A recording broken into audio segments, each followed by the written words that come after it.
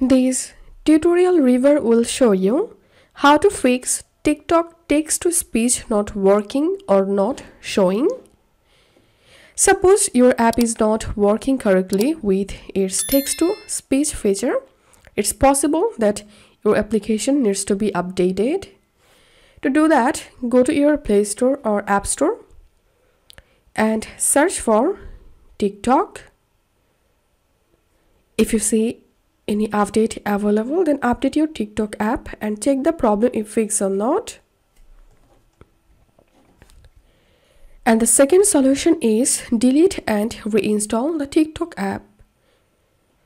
And the third solution is restart your device, restart your phone and launch your TikTok application again and check the problem if fixed or not.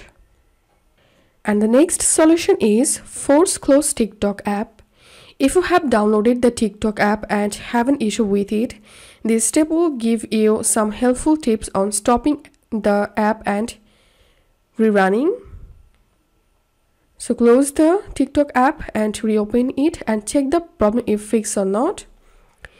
And the next solution is use a VPN. Some TikTok users might have a problem with their TikTok not working properly and they are not fully utilizing its all features. This is because many countries have blocked the TikTok app.